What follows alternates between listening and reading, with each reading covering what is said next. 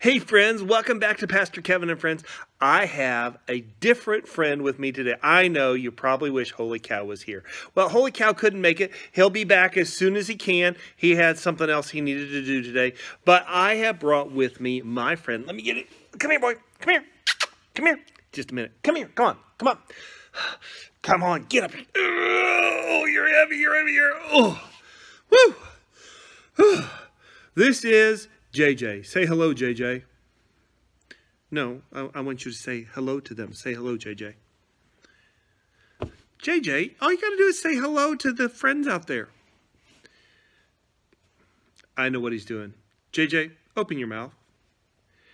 What have I told you about bringing your toys with you? We're supposed to be talking to these boys and girls right here, and you bring your toys with you, and that doesn't work well. Because we're here to learn about Jesus, right? And when JJ brings his toy... Did he? Does he? JJ... When he brings his toys, it upsets me because we're trying to talk to you and everybody else about Jesus, and here he is, he's bringing his... Did he?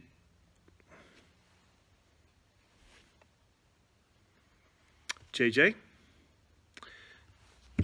I want you to stop bringing your toys to church. Because when we bring our toys to church, it becomes a problem for other people. What? Again? No doggy treats. Now get up here. We got to talk to these kids. You see, when we bring our toys to church, we become what the Bible refers to as a stumbling block. Can I have a taco?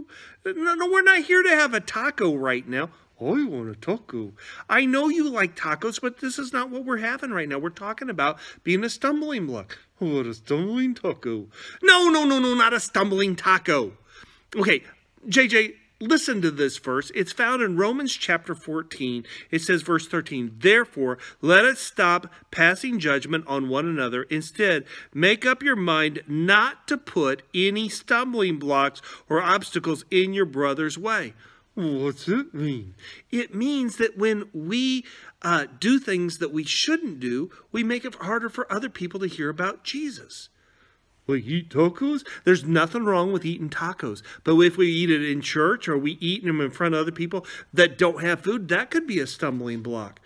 JJ, remember, you like your treats, right? Uh-huh. I like treats, especially tacos.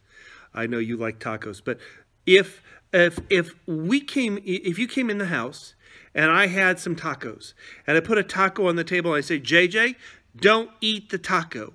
And then I went outside and went in the other room and you ate the taco. Would that be right? I don't know. Well, what if I left the taco, I went in the other room, you ate the taco, and then a little later you came into the room and you lost the taco out of your tummy onto the floor. Ooh, gross. Yeah, it would be really gross. But you know whose fault it is that you ate the taco? I don't know. It'd be my fault because I put the taco there and you really like tacos.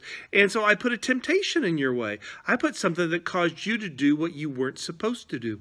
All your fault. Can I still have a taco? No, we're not having a taco right now. Maybe later. But see, when we make it hard for other people to hear about Jesus because of our attitude, bringing things that we shouldn't bring, being a distraction, anything like that, we become the stumbling block that Paul was writing about in Romans chapter 14. So let's not be a stumbling block, okay? All right. Can we go get a taco now?